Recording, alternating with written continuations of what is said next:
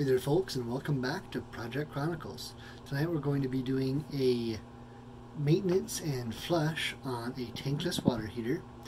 We're also going to be installing the hardware necessary to do that, because when I first installed the heater I had not installed it. Alrighty, so we are right back to where we were last time, if y'all watched that video where I installed the hot water filter. And this here is my hot water heater. And we are going to be cutting the cold water inlet and the hot water outlet, installing a ball valve as well as a hose connection, so we can connect our hose and hook up right there just to do a continuous flush. Let's get to it.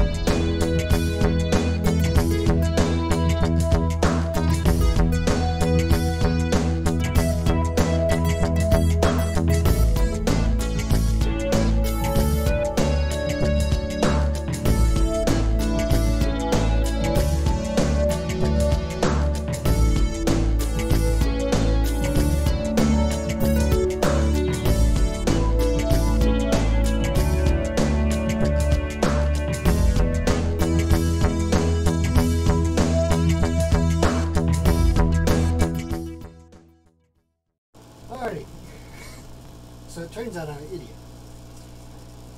This works perfectly for what I intended it to. I'll be able to connect my hose here, back flush the heater, everything will be great. What for some reason stuck to my mind was that I can't close this hole.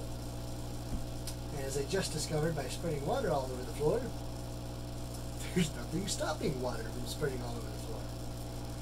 So for tonight, we're going to go ahead and finish the project we've got started, get the water heater maintenance going, but I'll have to leave my hot water turned off until I can go get a couple of end caps for this.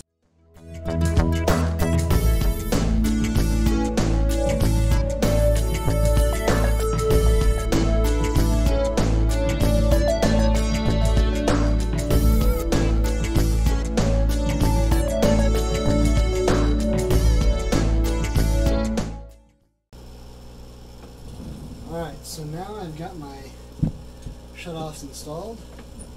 I've got the hot water heater completely isolated from both sides so no water can go through it. We've got cold water on, but of course hot water, that's just the backflow from the pipe, but it's only backflowing to the filter. It can't go any further. So what I'm going to do now is take a washer hose. I'm going to cut it in half, connect it to each of these, and then get my maintenance solution set up.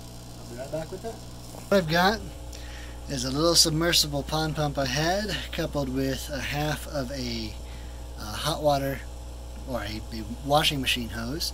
It's not the perfect connection at the pump because it doesn't fit the greatest, but it should work. It's sitting in about 2 gallons of vinegar. I've got it hooked up here. I've got the water off to the rest of the house, so it's going to back flush through the heater. The hot water heater is turned off. You want it turned off for this. Then over here, I've got this water turned off, and I've got it coming to a return hose right here. And I really want to make sure that is tight enough that it doesn't decide to come out one day. So we're going to plug this up. I've went back to my breaker and turned this thing on. So I'm going to go ahead and plug it in here.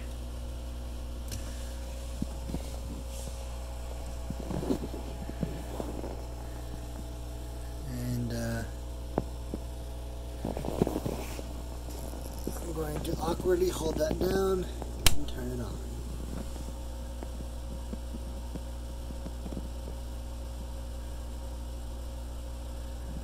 Well, that's unfortunate.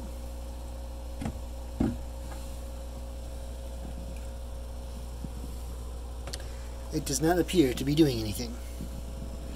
Let me see why, and I'll be back. Why of the issue is because I had not reset the breaker after testing it, or that GFCI. I did, pump kicked on, and we started spitting water out here. So I'm going to tighten that, and I'll be back. Alrighty folks, we had a bit of a problem. I had to go back to the hardware store one more time. That's always the rule. You always have to go one more time. What happened was these hose fittings that I got, the 3/4 inch national pipe thread. Now I know this and I wasn't thinking, and you were probably screaming at me the whole time saying hose pipe thread or hose thread and pipe thread are not the same. And they're not the same. So when I went to put the the washing machine hose on, they start to thread, they get tight, everything looks good. You put on the pump, and vinegar starts spraying out at you. It's a wonderful experience. Also, as I mentioned before, water comes out of things that you don't have, caps on. So I got these ball valves. That way I didn't have to completely cut the thing apart and redo everything. It cost me a bit more money in gas. I live a long way from the hardware store, and it cost me probably about 20 bucks more in fittings because these are about 10 bucks a piece, and I had to get 2 of them. Actually, back from the hardware store in the morning, I got these. These are 3/4 male pipe thread, so it should go right on, or female pipe thread, should go right on there without a problem. Convert it to fit the washing machine hoses I've got, and it will stop it from shooting out all over the floor when not in use. So we're going to get that done.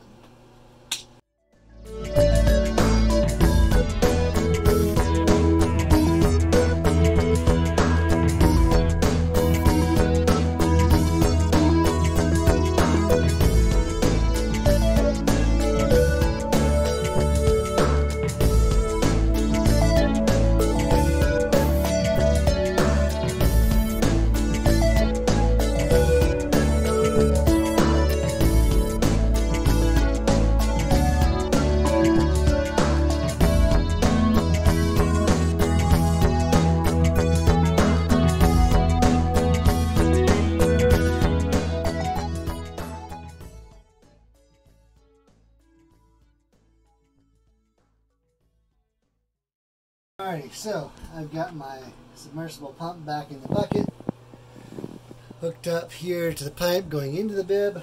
I'm going to turn on that hose bib, turn on my return valve.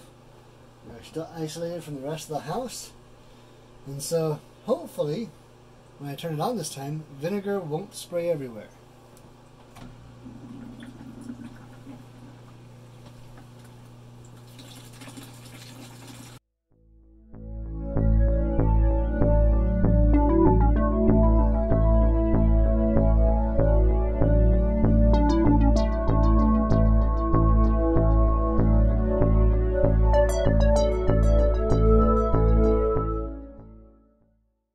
Well, I've had this going for a couple hours. With it being vinegar, you need to run it for longer. Also, I haven't ever done this in the previous 2 years or so.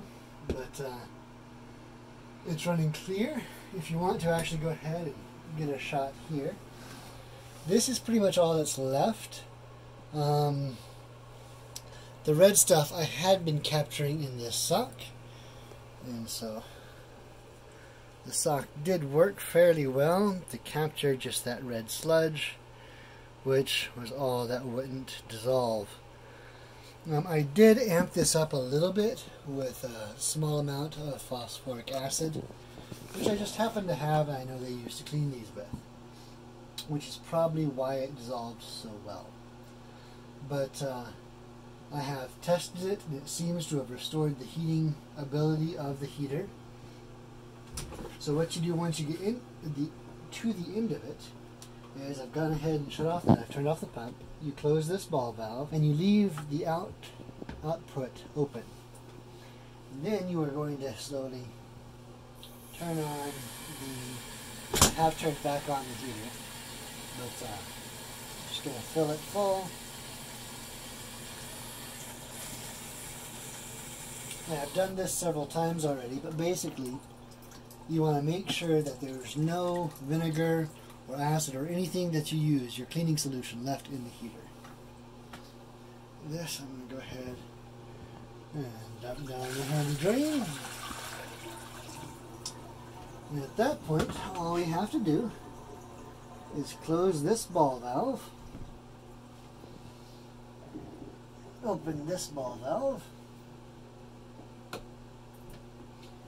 and open this ball valve. And now we should have hot water.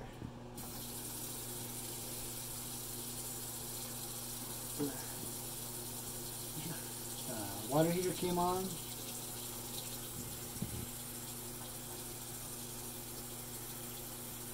And it is very definitely hot water.